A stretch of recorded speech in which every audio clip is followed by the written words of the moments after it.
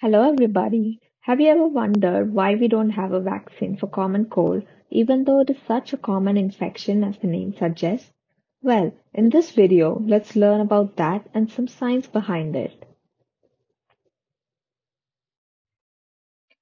We all know about common cold. It is a very common infection of our upper respiratory tract, which includes our throat and the nose. It is caused by many different viruses, but the most common pathogen, that is, the infectious agent, are the human rhinoviruses. The factors influencing the infection are usually the season, the age, the type of the virus, and the severity of the symptoms.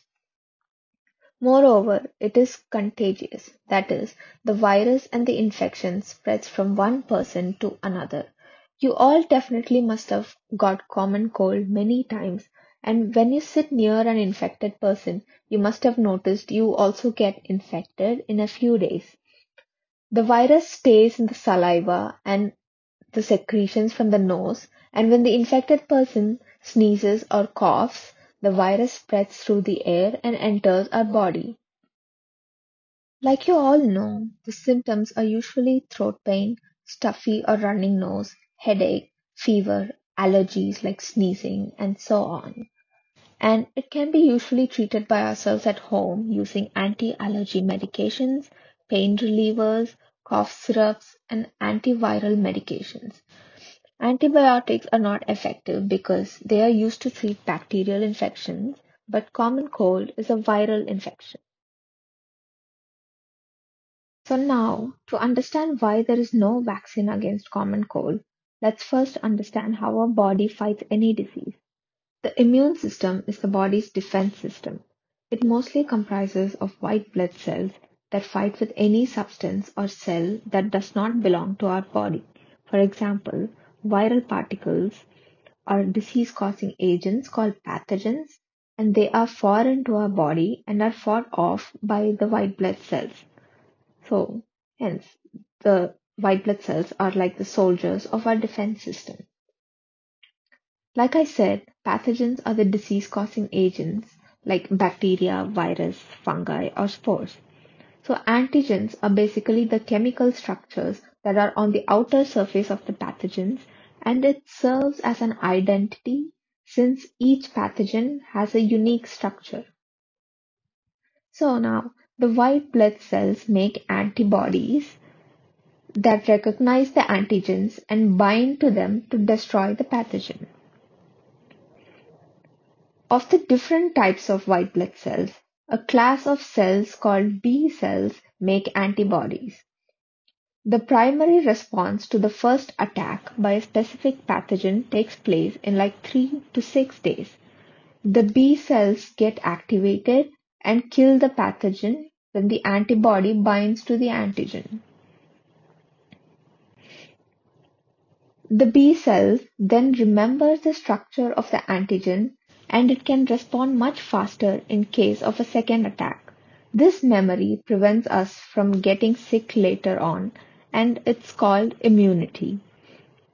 So now how do we get this immunity? The answer is immunity is acquired after exposure to an antigen. Our body makes antibodies in two ways, either by natural infection by the pathogen or induced through vaccines, and this is called active immunity.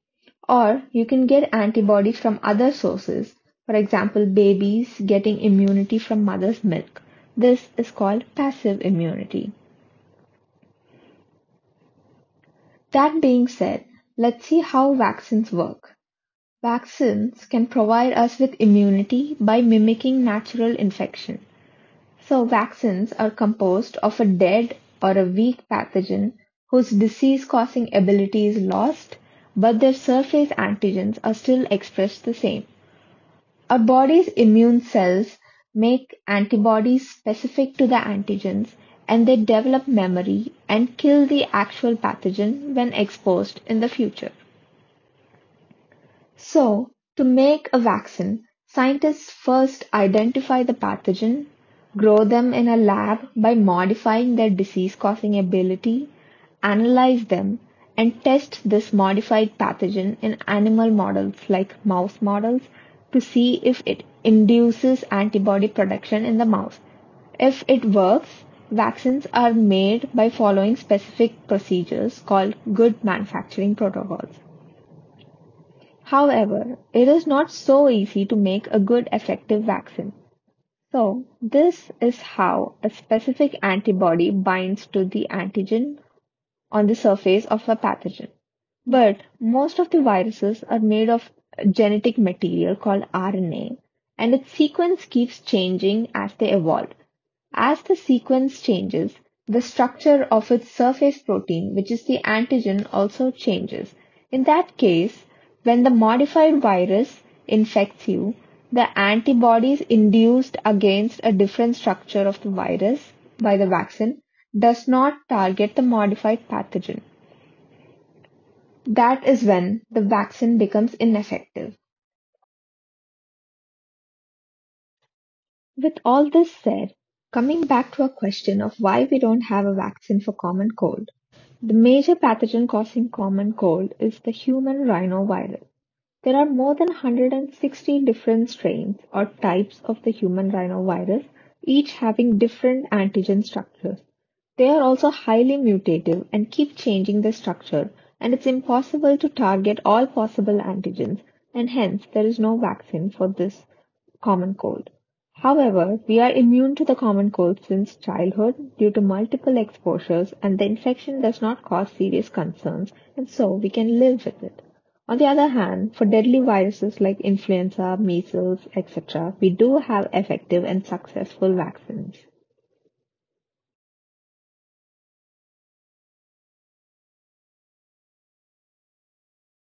So, to demonstrate how antigens and antibodies interact, let's consider the red block, the virus.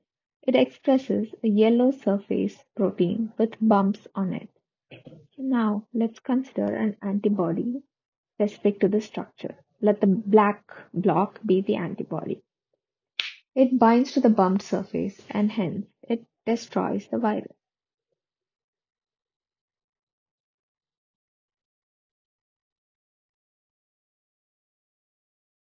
Now, let's consider the same virus but a different strain that has mutated blue surface protein which is smooth without any bumps. The antibody now does not recognize the smooth surface and does not bind to the virus, and hence it fails to destroy the virus. So, this is the basics of how immunity and vaccination works. Here are some further links explaining the same concepts with fun visuals. I would recommend you to go back and watch them at your own time and, of course, to explore more on the internet. Hope you now have an overview about the concept and that this video has inspired you to learn more. Thank you so much for listening.